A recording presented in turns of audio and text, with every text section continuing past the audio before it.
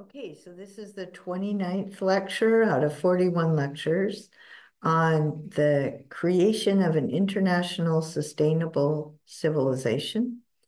And this one continues the sections on being a prophet and what the iconic figures in Indonesia's Pancasila #1. It has religious pluralism. So we were on Confucianism. And the previous lecture showed that Confucius had the same virtues that Aristotle talks about. So the United Nations Sustainability Development Goals, I argue, are compatible with Aristotle's virtues. So then we can learn a lot about how having those virtues promotes democracy, because that was the issue in Greece. But this second lecture, is about how political leaders have used Confucius for their own political purposes.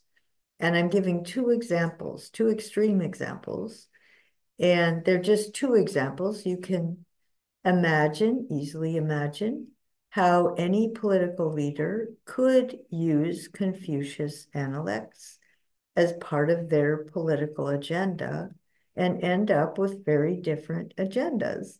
Um, so understanding these virtues is not going to solve all our problems. There's the other, I mean, Aristotle would say that virtue is not a logos. It's not a set of definitions. It's an ergon. It's a way of life. How do you apply those virtues? How do you make, you need to be a virtuous person. You need to be intellectually aware. You need to all know all this stuff or know what experts to bring in to make a decision. And then in the art of deliberation, you figure out your options, you argue about which one's best, you make sure you include all the real options, but you don't include impossibilities. And then you figure out what you think is best to maximize human flourishing. Then you understand why. Then you manage to persuade the people who need to change to achieve these goals so that you actually will achieve the goal. And of course, that's complicated, but the United Nations has that model. The goal is human flourishing all over the world, now and in the future. So the first section of this lecture is about US founding fathers. So they founded a democracy. They wanted a free society, and our Declaration of Independence focuses on individualism. And the John Locke, the author of this ideology, was also focused on materialism. So if you want to, they lived in Europe and he lived in England, and there was the political philosophy was the divine right of kings. So the king was told, people were told that the king was related to Adam. And so the king spoke for God to some degree. Well, of course, in Europe, there had been all these wars between the Pope, who spoke for God, and the kings who spoke for God. And then there were these Protestants who thought that they were speaking for God. And so you had all these wars. So our founders wanted to get God out of there. Okay. So there's no official state religion. Um, but they were tolerant. I mean, they brought in people from all sorts of Christian denominations. So the vast majority of them were still Christian, but they were from different denominations. And so the key there was not to let the Calvinists go to war with the Church of England or with the Methodists, with the Baptists. I mean, keep those groups together as citizens.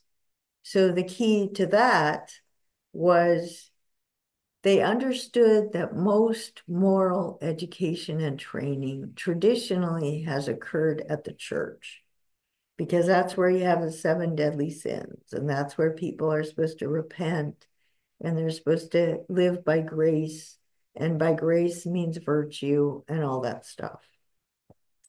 Trouble is that can lead to intolerance. You know, my denomination is the only one that has God's true grace, right? So we already went through that every prophet points out the corruption in the religious leaders and the religious institutions. So our founders are very aware of the corruption of religious institutions. They're also very aware of the corruption of political leaders, and they're aware of the corruption of when they get put together and the religious leaders have political power, or the political leaders claim to have religious power, then you're in trouble. So how do you educate people for virtue, to have Aristotle's virtues without thinking you have to go to this church to get them, right? They want people to think they are natural virtues, and they are part of our nature as human beings, that we can come together and exercise citizenship consciousness, that we can develop practical wisdom and take care of our practical problems, of our collective, practical, down-to-earth problems. How to build roads, how to figure out how to protect ourselves from external enemies, set up a military, set up a police, but also set up markets, set up educational systems, set up. How do we do that? Because we don't want it tied to religion, and we don't want it tied to, we don't want a powerful political leader that mandates all this. People have to take turns ruling and being ruled. They have to be elected. But in order to know what to do once you get elected, you have to have practical wisdom. How do you get it? So they liked Confucius Analects. And if you think about it, it makes sense that they would like Confucius Analects. They would want every American to know the Analects, because the Analects promote those virtues without asking people to believe in Confucius. That's not, they would know right away intuitively, these are natural values. These should be the foundation of our democracy. And then people could figure out, well, they're a lot like what I learned in church, except, somebody who goes to a different church can have these same virtues. Or perhaps they're a lot like what my rulers are saying, but it's better if citizens can rule themselves and they don't depend on a ruler to say it, because a ruler can hide behind the language of virtue. We need to actually cultivate these virtues and know, and we know each other are virtuous because we're actually working with each other, we're living with each other. We have the ergon, the way of life, of virtue. We know that because we know the people. Then we won't be manipulated by the language of virtue or the language of religion. So the founders wanted a political revolution, but a moral revolution. So they wanted to reject the corruption of the British elite. And at that time, the elite would use Aristotle. Aristotle was one of the languages that they would use to justify maintaining their power and privilege. Our founders didn't want that. The language of rights, I have a right to life, liberty, pursuing happiness however I want to. That was political language, but you have to have an enlightened view of happiness if you're going to maintain a democracy. So how do you get that enlightened view of happiness? Just the author of The Hacking of the American Mind said that Americans now have totally confused happiness. They've made it into pleasure instead of contentment. And Aristotle They've corrupted Aristotle. Bentham corrupted Aristotle. So he understands. The author of The Hacking of American Mind understands Aristotle's theory of virtues was good. We ought to go back to it. And so again, we keep going back to it. So, all right. But our founders didn't want to go back to Aristotle as such, because that would trigger what those corrupt elites in Britain were saying to justify the continual entrenchment of power and privilege among the elite. So some of our founders, these are some of the major American founders. Thomas Paine, quote, listed Confucius in the same category as Jesus and Socrates, which is what I do in my lectures. A manual for public devotion he created omitted any biblical passages, but included Confucius. Okay, why? Because the Bible was a source of animosity among citizens from different denominations. It was being used as a weapon to polarize people. It was then and now, right? Religious texts are abused today. We need to point that out to avoid it, right? Not let our students or political leaders do this. They should stop doing this. No matter what tradition you're from, right? You could use the Quran that way. You could use the Old Testament. Even Modi uses the Hindu Vedas that way. This is always wrong. And our founders looked to Confucius Analects as a way out. So James Madison was the father, he's considered the father of the US Constitution and the Bill of Rights. He had a portrait of Confucius hanging in his home. He wanted to keep that intuition going of the way Confucius described virtuous person and a virtuous leader. Benjamin Franklin published excerpts in his newspaper saying Confucius proposed to the princes to first polish their own character and reason, and then the reason of their subjects. Franklin wanted to start a united party for virtue, to form the virtuous and good men of all nations into a regular body, to be governed by suitable good and wise rulers, which good and wise men may be unanimous in their obedience to. Right? Constantly reminding yourself, what is a good leader? And Franklin, because he was a prominent citizen, a leader in his country, he wanted to constantly keep Confucius Analects in mind. Confucius' mode of teaching, he says, has a wonderful influence on humankind. Thomas Paine said, as a book of morals, there are several parts of the New Testament that are good. And I'm going to quote the Sermon on the Mount, and I'm sure he would include that. But they are no other than what has been preached in the East several hundred years before Christ was born. He means the Analects. Thomas Jefferson's inaugural address, he said, let us pursue our own federal and republican principles. In other words, we want a constitutional government, our attachment to union and representative government, enlightened by a benign religion, professed indeed and practiced in various forms, yet all of them inculcating honesty, truth, temperance, gratitude, and love of men, acknowledging and adoring and overruling providence. Jefferson considered Confucius Analects to represent this type of global religion. So I will also say that Capra and Luigi, their model of systems thinking is also these same virtues and the same organic point of view and the same respect for being a microcosm in the macrocosm. These are foundational. Okay, then, and then my next move. So that's the first one.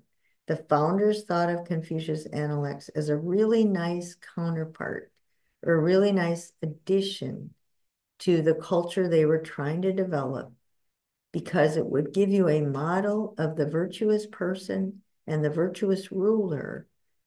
But for them, of course, you have to take turns ruling and being ruled.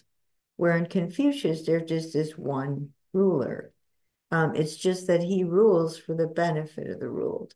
So what they liked about the book was it was natural virtues. They wouldn't have liked the fact that the ruler is not elected and he'd have limited terms also. So Americans were going to have to internalize those virtues within the context of a Republican government with the rule of law and the replacement of even a president, the executive, every 8 years. So, so that would be the caveat they would have. Now, China. What's going on in China in the last, what, 15 years? And of course, this is changing rapidly. So I think this was written right around the time that Jinping was elected, actually. He just went for his third term. So, okay, it was before Xi Jinping. And so what did they say?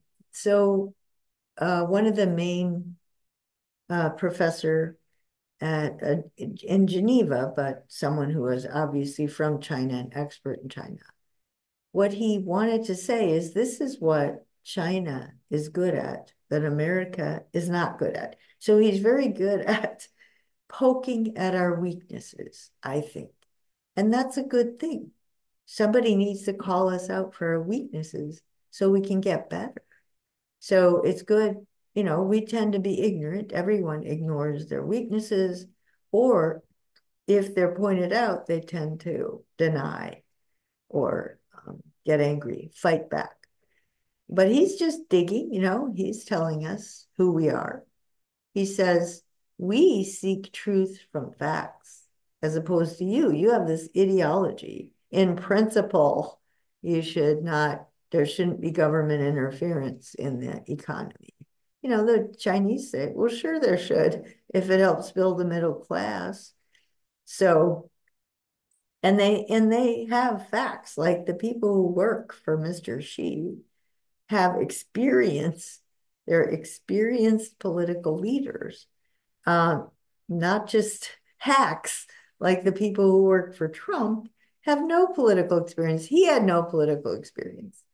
So this was before Trump was elected, but we do tend to elect people who have no experience. Now, the Chinese would not do that. They have their own problems with corruption, but not that. Okay, the primacy of the people's livelihood. So China has a reputation for being able to lift up the poor and get them into the middle class. Well, America, more and more, ever since the 1980s, Ronald Reagan, has been shrinking its middle class. And so our reputation is to be a wealthy country with no middle class, or with a much, much smaller middle class than we should have, because basically we're an oligarchy. There's a very small percentage of our people in our country are billionaires who basically run everything. And so when the Chinese say, look, we put the primacy of the people first, your politicians might say they do that. They put freedom first, and they mean by freedom for the rich to get richer. It's gotten corrupted into that. And so he can point out, hey guys, look at the facts. We got people into the middle class. He says, Chinese people think holistically and they think long term. So this is Aristotelian. But again, this is not the way we're operating in the US, because so many CEOs, people in business who basically pay for our political campaigns, they're accountable for whether you made a profit in the last quarter, which means 3 months. And this is not good. that we don't have big picture thinking. We we might get an administration in, they have this huge plan. The next 10 years, we're going to do this. Well, 4 years later, the opposite administration comes in and they throw out all of those plans. They have totally different plans that contradict those plans. So we don't have a plan, and this is a serious problem. He says Chinese think of government as a necessary virtue. Well, so do Indonesians also. Pancasila number 5. Government provides education, healthcare, infrastructure. It's necessary and it's good. Whereas America is the most notorious for minimal government. You don't have the government do it unless you absolutely have to. And so what happens is you wait for the situations to get so horrible that the government has to come in and try to fix it. But by then it's so bad, the government has trouble fixing it and is not given enough money to fix it. And so then the government looks bad and then people hate government. So in America, we don't have a good enough educational system. Our healthcare system is too connected to private profit. We have a lot of problems with that. And the Chinese just says we don't even think that way. Good governance matters more than democratization. This is a big issue. This is an issue that people in the developing countries have to ponder when they decide who they want to do their economic contracts with, who they want to allow to come in and build infrastructure, who they want to get loans from. Do they want to get them from China, or do they want to get them from the World Bank, the International Monetary Fund, or there's another development bank that is funded by BRICS, Brazil, Russia, India, China, South Africa, and now there's a number of other countries that have joined. So this is, a big debate all over the world at this point. Does it matter more that you develop your people, even if it's more authoritarian? You must do this, you can't do that, you can't, children cannot go onto social media. There's many, many sites that are blocked, both for better and worse. It's tricky. And, but in China, there's no question. Lifting up the middle class or claiming to lift them up matters more than democracy, and they will behave in authoritarian ways to achieve that goal. On the other hand, in the US, freedom is freedom to teach your kid not to like science, to teach your kid that God ordained that Christopher Columbus discover America because Europeans were destined by God to conquer the frontier, to overthrow the Native Americans, to bring in slaves. There are history books in the US that tell all these incredible lies, but that's okay. You're free to educate your child any way you want. So we have a lot of faction, obviously, in our country because we can't agree on much of anything. But hey, we're free. Okay.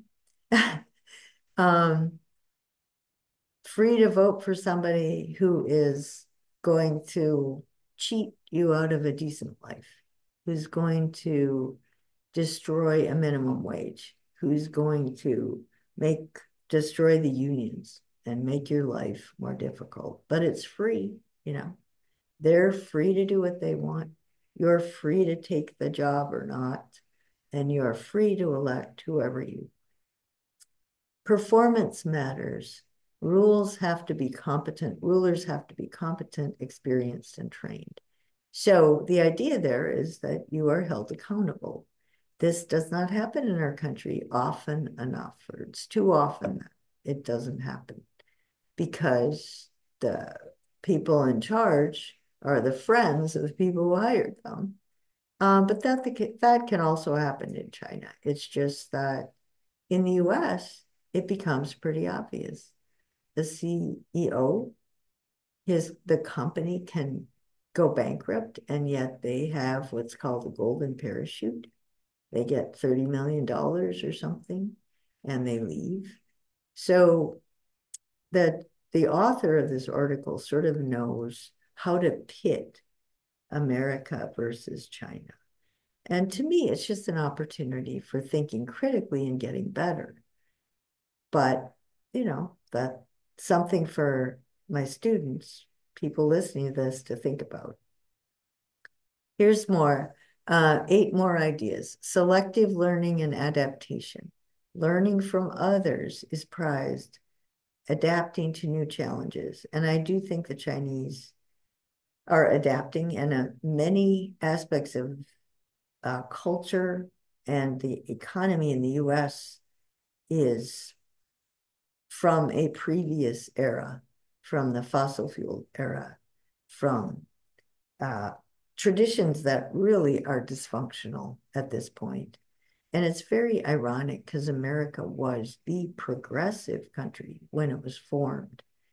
And now, I mean, we were the ones that could, especially science, because we didn't have religion fighting against science.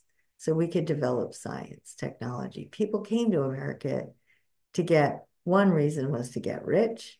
The other reason was religious freedom. And so that's why we developed technology, but that's also why we have more climate deniers, people who hate science, because they were allowed to come to America and believe whatever they want, as long as you don't bring it in the public arena. And now these people are influencing the educational system, which I think is a big mistake. But anyway, so China has a reputation for being more adaptive, looking forward to the future, because they feel like the future belongs to them. And the US is crashing and burning and living in the past. The Chinese look for harmony in diversity versus the Western style. Politics is adversarial. Everybody is arguing about their rights or whatever.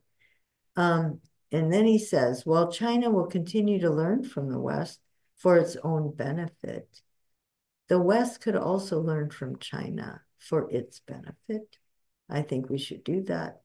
We should avoid ideologically driven animosity, enrich the world's collective wisdom, and tackling challenges like climate change, poverty, and the clash of civilizations. So Indonesia, again, should step up, present its Pancasila as not ideologically driven. It's pluralistic and humanistic. And both of those are anti-ideology. And also Pancasila number 4 is wisdom through deliberation. So that is the ancient model, and it's the Chinese model also. Okay, so that's things to think about. And then there's articles about Mr. Xi, and this I think is interesting. This was during his second 5-year term. There is a book on that written by Xi Jinping thought. He has a ideology on socialism with Chinese characteristics for a new era. Okay, this is going to be the preamble of China's constitution. So the Chinese are presenting themselves as new, right? They're imitating the US in the sense that the US in its day had a whole new constitution based on new principles, rights, nature's God, no king, constitutional government, right? So now Xi is countering that, and he's presenting China as new thought, right? So he's a new kind of thinking that's going to fit with this 7th stage in globalization. They're going to adapt to the new wave of globalization, which is especially green energy.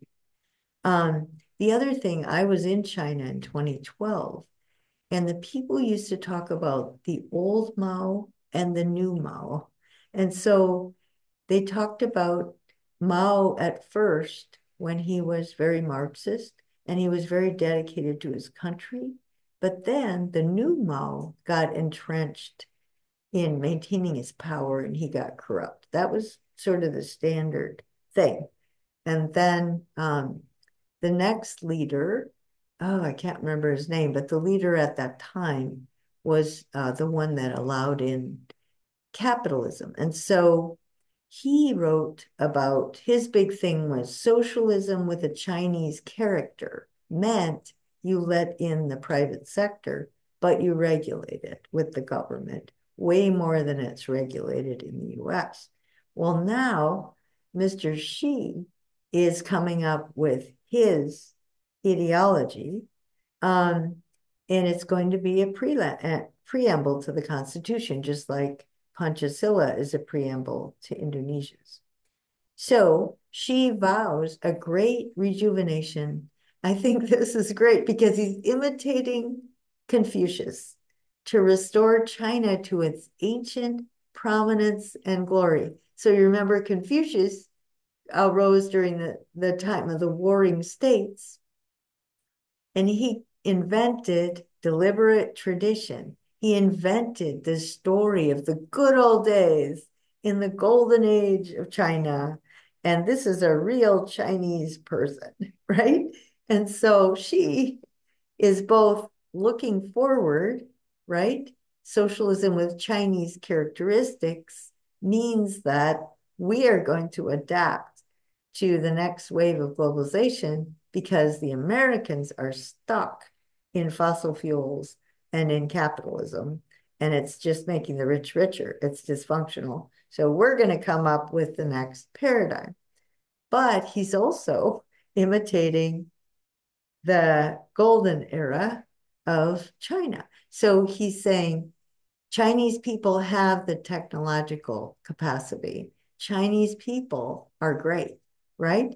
Because there was a time when China had a huge chunk of the world economy because they sold products the British, the Westerners wanted, which was silk, tea, and porcelain, especially. Um, Mr. Xi started the Belt and Road Initiative, which again is brilliant because he's getting connected to the rest of the world. He's helping them build their bridges and their train tracks, infrastructure. We can't even fix the infrastructure in our own country. And if I sound like I'm down on my country, I love my country, but we're throwing away everything great about it. And just like Socrates, I want us to be self-critical. The more self-critical we are, the more we can learn and grow and get beyond where we are. We don't want to think about the past. We want to think about the future because we were based on thinking about the future. That was where our success was. Um, anyway, so he's setting up these Belt and Road infrastructure, plus he's financing all sorts of innovation in green products. So then if they develop green products first, they can send them down to Africa, to Southeast Asia, all over the world on their train tracks. Now, I also know that how do the people in Africa and whatever deal with this? First of all, the presidents allow them to come in and do it. It provides jobs, but it doesn't. I think most of them Chinese people come and do the work, and it's not necessarily the highest quality work, is what I've heard, but it still provides jobs. They have to build housing and food and all that. So it is economic development. And then it's a kind of permanent development. So then the other issue is what sort of loans does China give to these African countries? Does it really improve their economic development? Is it help their people flourish?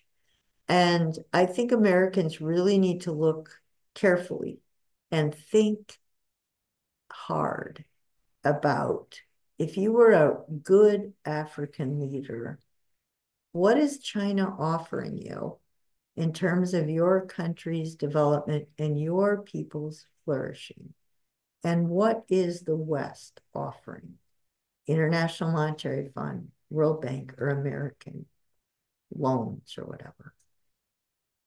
And uh, I can't do all the data, but that would be the question.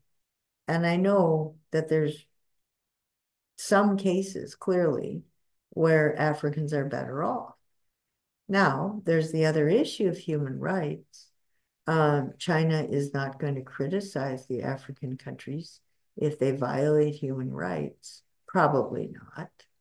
But on the other hand, we might, yell and shout about that.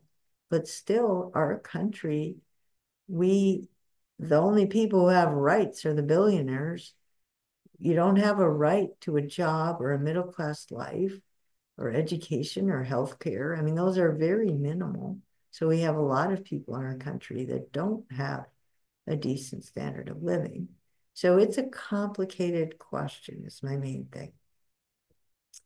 And um, he, and now she is centralizing power, is increasing the party control of business, news, internet, culture, and education. He just got elected to his third term, which the old Constitution only allowed for 2 terms. So, of course, the US is going to get all hot and bothered about that because our politicians have to claim to really be afraid of it to some extent. It should be threatening, but it's not. War is not the answer to this, right? Declaring war on China or getting into a military saber rattling is a really stupid way to address it because the real problem is economic. So the way to address it is to educate our students in STEM, to have a flourishing society with a lot of innovation in STEM products so we can compete with them. Okay? That's the real war, or that's the real competition. And whoever wins that one takes over the international economic, the global economic system. And, that's bigger than war, military control. So the latest thing is obviously the Chinese are creating electronic vehicles at half the price, a third of the price of Europe or the US, because we fell behind. We could have had that market, but we chose not to. We let our fossil fuel companies control our economy. So now China is stepping in. Well, then the latest thing that Mr. Trump says, we already have a 30% tariff. So the cars already cost a lot. He's going to put 100% tariff on everything. Well, Larry Summers says it's a terrible idea. We'll see what happens. But tariffs and wars are not the solution. Educating our students in STEM and green innovation and Bill Gates' approach is the way to go, I think. And I would, like to know what sort of answer to that there is. I think most of the reasons people wouldn't agree with me is they wouldn't have thought of it because they don't think that way. But anyway, in propaganda, Mr. Xi is referred to using a reverent Chinese word for a leader that was also used for Mao, probably also for Confucius. He's portrayed as a visionary leader on a historic mission. He also links his vision to older Chinese traditions, especially Confucianism. And so he regularly quotes Confucius and other ancient sages, stressing their teachings on obedience and order, promoting the idea the party is the custodian of a 5,000-year-old civilization. He's a Confucian patriarch that runs the country as if it were his own family. So, I mean, the thing that's interesting here is that our founders liked Confucius, and our founders' leaders would have this image of the Confucius leader in their mind as they lead, but they're also leading the world's most free and open society, the society with constitutional government, the society that rejected any single leader. So now the same texts are being used by Xi to justify and reinforce the most powerful authoritarian leader in the world in terms of how many people he has power over and how much power. And so the same texts. So then what's the essence of those texts that you could possibly use them for both of these extremes? Well, it's rule for the benefit of the ruled. So that would go back to Aristotle, right? Aristotle would say, having a centralized government isn't necessarily bad if it's rule for the benefit of the ruled. But he would favor a constitutional government. It's the best thing is always to educate your citizens to rule and be ruled in turn.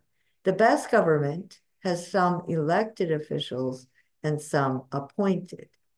But the Mr. Xi might be just, but the issue there, he always says, Aristotle, that it's much easier to become corrupt if you have centralized power, because you're not going to have transparency and accountability.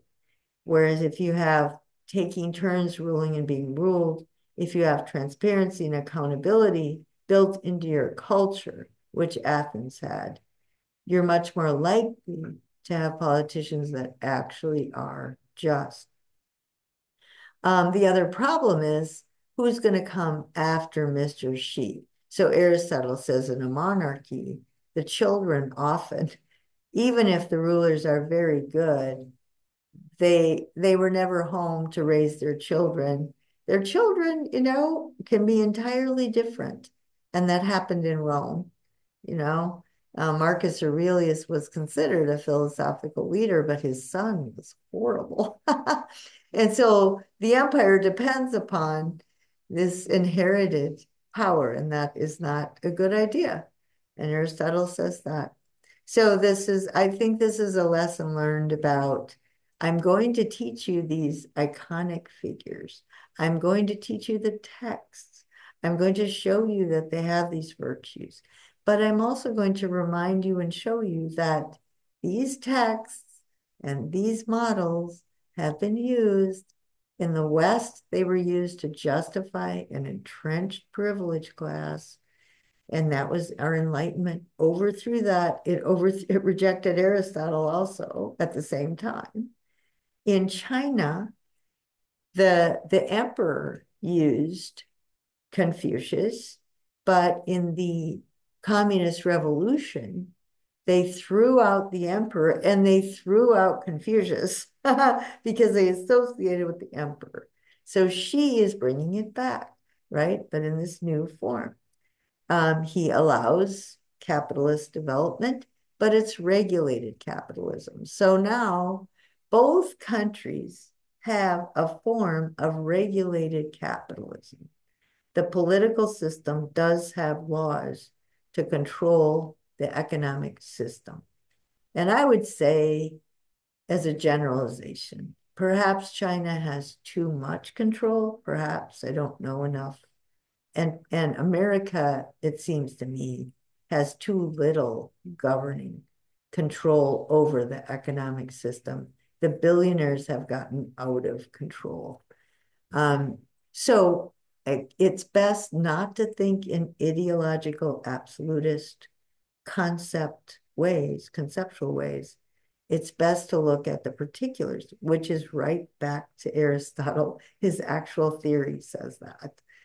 Even though the aristocrats that used it to justify their unjustifiable inheritance of power, even though they abused it like that, that isn't what he said at all. He said, when people inherit privilege without earning it or showing they really knew what to do with it, they become corrupt and arrogant, which is exactly what happened in Europe. But that also could happen or could be happening in China, that Mr. Xi starts just appointing his friends because he's ruled long enough so that he has enemies and friends, and he has to keep appointing his friends. Well, maybe his friends aren't necessarily that good at what they're assigned to do, but because of their loyalty. You don't know. Okay? It happens in the West. It's the same issues. How do we get cut through all the rhetoric and all the false stuff and figure out how do we get to the essence so that we can actually have flourishing societies? All right, so then there's an article that Mr. Xi is there's a drive toward authoritarian leaders around the world right now. So it's not just Mr. Xi, it's, Turkey and Hungary and all these others. So the Communist Party in, oh geez, what year? It announced that Mr. Xi could hold the power for life. So it's now much more authoritarian. But there's other leaders who also now have absolute power that didn't earlier. Putin in Russia, Sisi in Egypt, Erdogan in Turkey, and in Hungary, Orban in Hungary and Poland. So this is happening all over the world. Some people worry that Mr. Trump will do that if he gets elected in a few months, but we shall see. The faith in liberal democracies and market economies is questioned as a way to promote prosperity because the rich in market economies, especially the US, have just walked away with the whole political system and economic system, and 80% of the public is struggling. Donald Trump admires these leaders and he visits them. And members of the Republican Party are sending this message to Americans that if you elect us in 2024, we will do that. We will take over the way Putin and his loyalists do, and the way she does, and the way, okay. I don't know how many Americans believe it or even know. What can we learn from studying ancient wisdom? We can become clear in our minds. There's a universal set of values or a way of life that's described in many of the world's moral leaders from long ago until today. This way of life is based on the human condition. It takes on different forms in a cultural context. It adapts to each generation. It can be corrupted easily because leaders can describe the virtues in ways that convince the public, but be centralizing their power or giving power to their friends and family behind the rhetoric. Sometimes centralized power does benefit the people, other times it does not. These traditions can also be used as weapons to create animosity with other nations or other traditions within a nation, even with that's not the way the moral icons lived. The people who basically started the religion, whether they intended to or not. It's not the way they lived, and it's not what they taught. So, I hope you can learn that. I think when I usually talk to students, before we even read all these materials, they could recognize those patterns. And that's why I like talking to college students. They've been ripped away from home, put in a different environment. They can't just live by habit and tradition. They find out other people's narratives and their worldviews are different. And then the class is to help them understand they appear to be different, but there really are similarities. And so then they can spend their college years thinking about similarities and differences, foundational, perennial values, way of life that keeps emerging as the best, and the mistakes. And then they can figure out what they want to do. They can be creative. They'll have to be creative the rest of their lives, creating their life. And they create a worldview to justify their life or to provide vision for where they want to go next in their life. So that's the process. And I hope that people listening to this set of lectures will pick up and do that with their life and their teaching.